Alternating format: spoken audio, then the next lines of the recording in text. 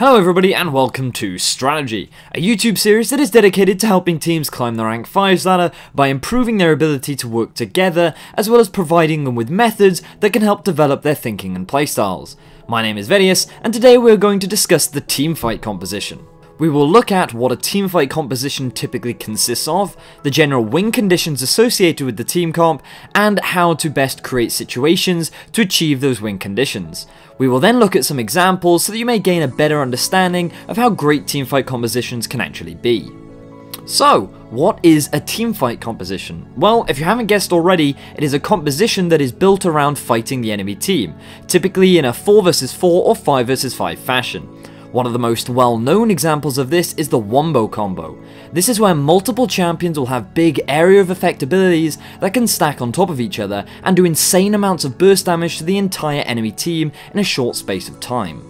However, there are other ways to play teamfight compositions. You do not need a Wombo combo, you just need a composition made up of champions that, when they come together, are strong at teamfighting. To make a strong teamfight comp, you need a few things. The first is a reliable engage. There is no point building a teamfight composition if you have no way to start a teamfight.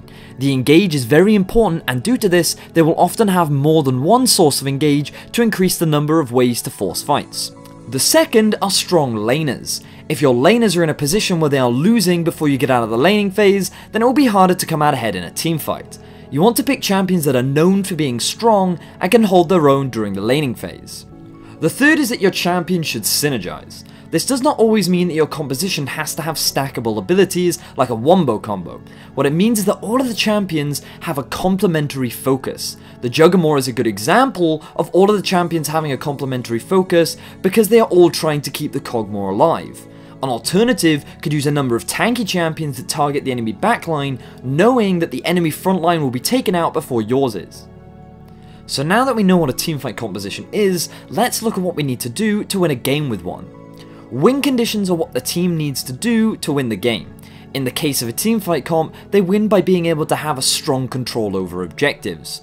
Objectives such as Dragon, Baron, Blue, Red, and Towers are all points on the map that both teams will fight for. By having a teamfight composition, you naturally have the advantage in these fights due to the nature of your champions.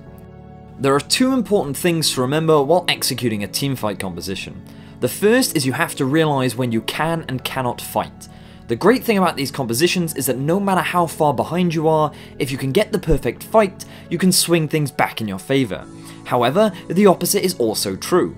Going for a fight that you have no chance of winning will just make your lives difficult. The best way to know if you can win a fight or not is to do one of the following. The first is to look at your items and the enemy's items, who has the bigger power spikes at that point in the game. Another is to have a look at your positioning. Can we afford to fight in this choke point, or do we need a more open area? Another is to check on your cooldowns. Do we have flash on our AD carry, and do they have flash on their AD carry? Being able to recognize these things will give you a big advantage over so many other teams on the ladder simply because they do not do it. Learning these basic things can significantly improve your gameplay. The second thing to realize is how well you can control the objective that you want to fight over with vision.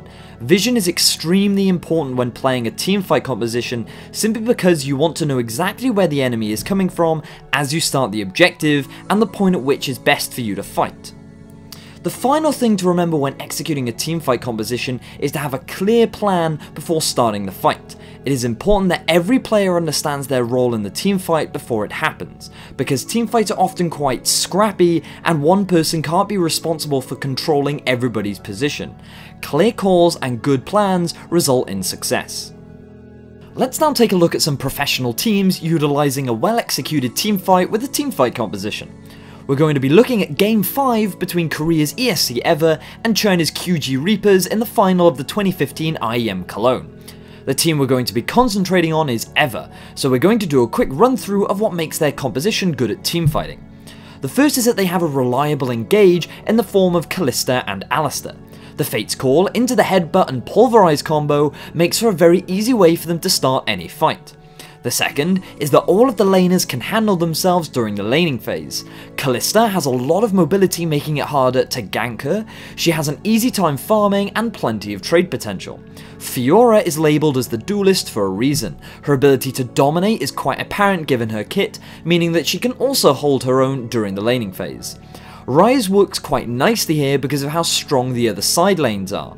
In this situation, jungle pressure has to be sent to those other side lanes because Ever naturally have the stronger champions, meaning Ryze can effectively get a free lane. The third is that the composition synergizes nicely. It is very easy to follow up on any engage due to the high mobility available on every champion in the composition. Also, the entire composition is very single target focused, meaning they find a target and they kill that target quickly. This is made easier by the displacement that comes from Alistar and the strong frontline presence that Dr. Mundo provides. Moving on to the actual fight, the first thing you'll notice is that Fiora has already been killed as a result of overextending and getting caught out. QG see this as an opportunity to start the Baron. Remember that I previously mentioned teamfight compositions are ideal for playing around objectives, and even with a numbers disadvantage, their composition still excels in this situation. The first thing to note is this frontline presence of Mundo and Alistar that QG now have to play around. They show themselves at the entrance to the pit, while the backline of Kalista and Ryze are moving into position. Then comes the engage from Alistar. This is a best case scenario where Alistar gets an engagement off without having to use the Fate's Call. This results in QG being stuck in the pit, taking free damage from Baron and finding some way to get rid of a tanky frontline. Kalista is now in a position to just start beating down onto QG, who is stuck between a rock and a hard place.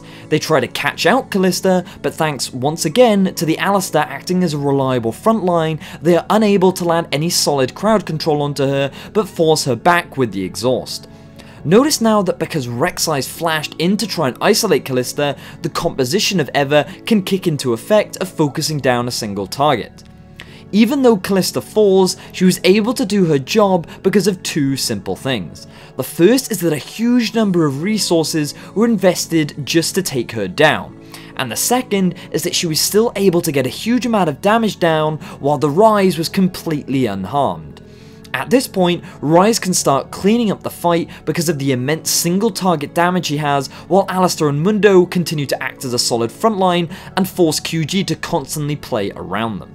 This is a great team fight because every player executed what they needed to do to achieve their win conditions, and because of this they were able to pull it off in a 4 vs 5 scenario. This comes back to what I was talking about when it comes to communication.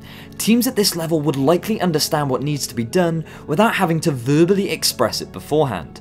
However, as a developing team, it will take you time to learn this, but with continuous practice, it will become second nature in no time. That concludes this episode of Strategy.